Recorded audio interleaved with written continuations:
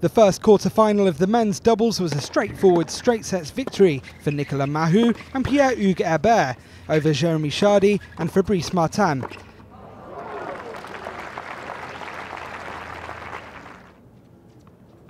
The French duo prevailing 6-1, 7-5.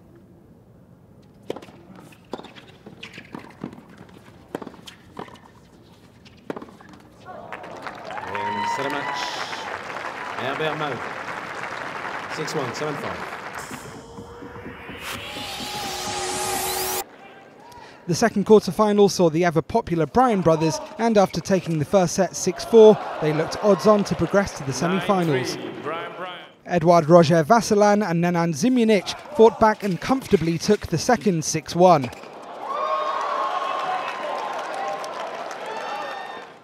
The Bryan brothers then squandered 7 match points in a champions tiebreak, blowing a 9-2 lead, eventually losing out 14 points to 12. Second match, Roger-Vasselin, 4-6, 6-1, 14-12.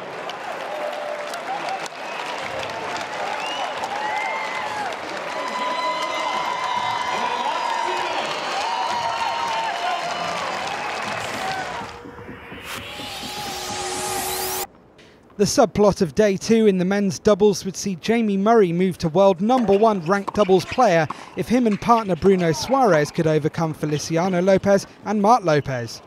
Murray's new playing partner for 2016 has proved fruitful, winning the Australian Open in only their first Grand Slam outing together. And after taking the opening set on a tiebreak, things were looking good. However, the Lopez-Lopez pairing returned the favour in the second. So to another champions tiebreak, and this time the Spanish pair came through to deny Murray his world #1 status. Again, set a match, Lopez. 6-7, 7-6, 10-8.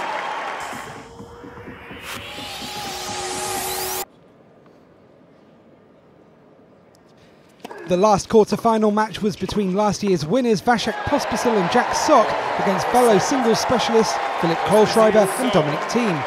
Once again, the champions tiebreak was required to separate these two teams, with the defending champions progressing to the next round.